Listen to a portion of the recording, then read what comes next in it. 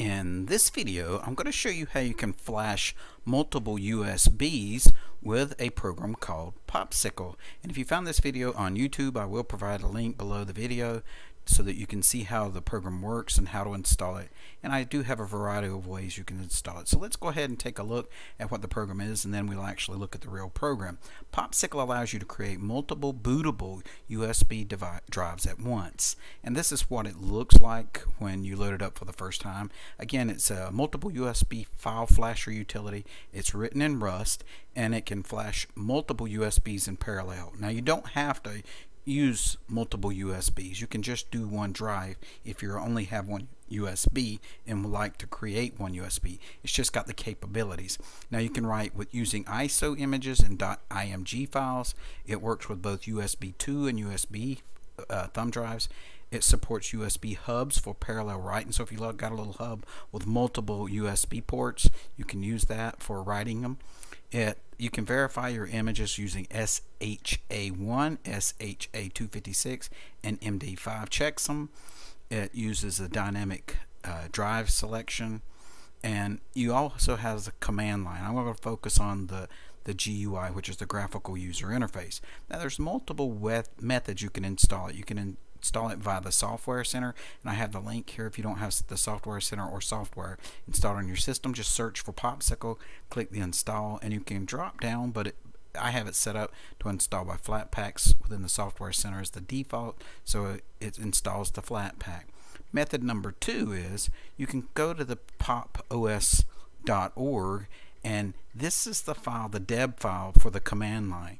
The GTK is for the graphical user interface. So I downloaded the GTK for the graphical user interface and the command line, so I have both of them on my system. So you need to download both of those, and I have the links here where you can click to download them, and that's for the command line and that's for the graphical user interface. You can click here to go to the flat pack and install it by flat pack, and if you don't have it set up, you can click here. It has more directions, and you can highlight and select that and put it into your terminal if you'd like to install it that method. The other way is to go into GitHub and using the instructions, or you can click the releases section, and if you like the app image, you can install it via the app image, or you can go to the actual app image website and install it by downloading and installing by the app image instructions here if you don't have the app images set up on your system. Now once it's installed, it won't be called Popsicle in your menu. It's going to be called the USB Flasher.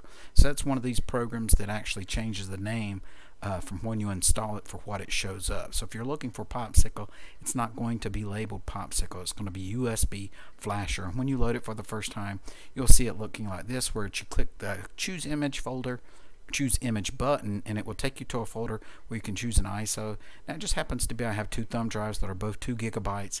I had Linux Lite, and it's 2.2, it's too large, and I had the Ubuntu Mate, which is 2.7, which was too large, and I found a very small Linux program that's actually a whole operating system that was 55.8 megabytes, so 56 megabytes to have a complete operating system. I thought that was very impressive, so I thought since that's very small, it shouldn't take long to flash 2 of those.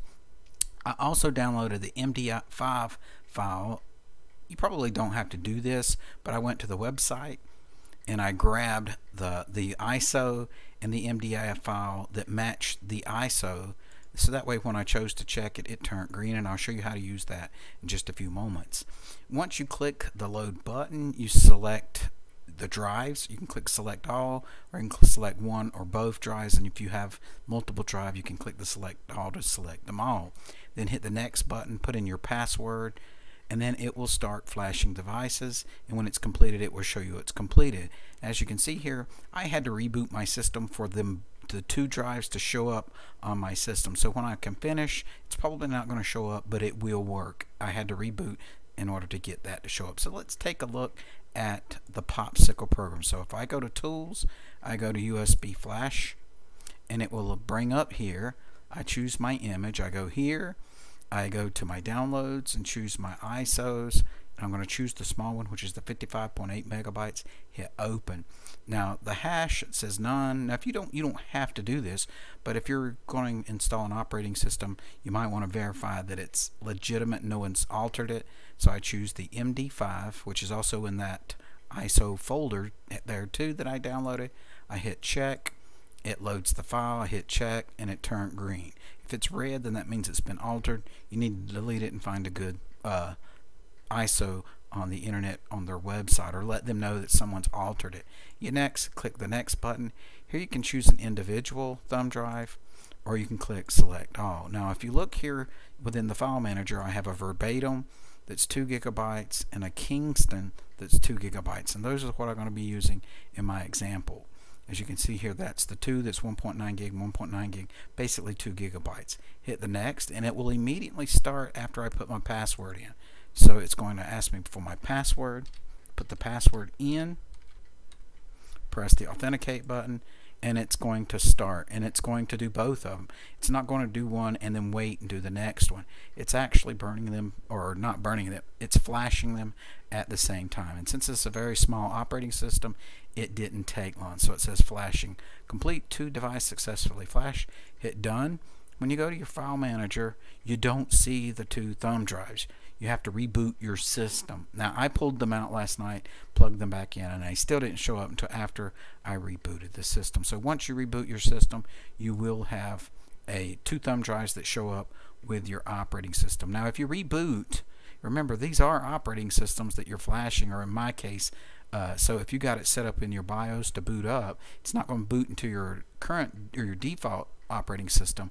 It will boot from the one of the flash drives, depending upon which one it picks up first. So I just want to warn you on that. So when it's completed, you may want to pull them out before you reboot, so that way it won't boot up into those flash drives. So if you're looking for a program to flash an operating system, an ISO or .img file to a thumb drive, then I highly recommend you give Popsicle a try. It's a great program. Hopefully this video has been helpful to you, and have a great day.